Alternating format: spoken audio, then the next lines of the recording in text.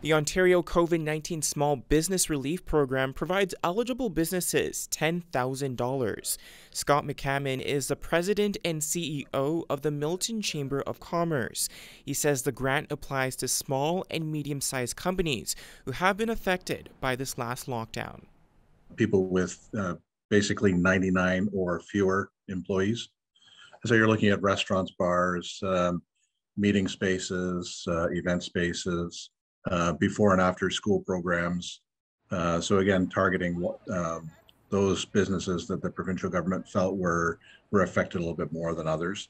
While the grant will help many of our local businesses, McCammon says he was hoping for more.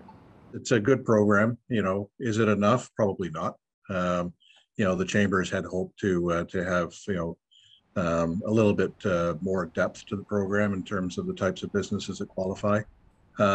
But we know the government, is doing what they can with limited money as well. So the challenge for a lot of companies, though, is that it's only available until March the 11th.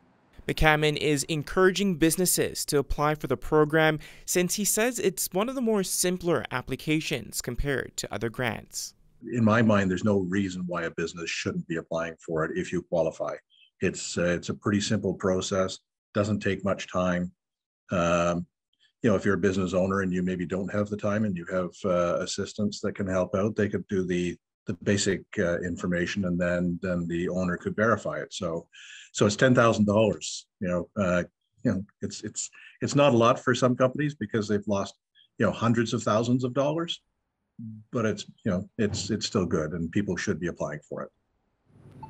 For more information about the grant, businesses can head over to the province's website at ontario.ca. For Halton News in Milton, I'm Edward Dejan.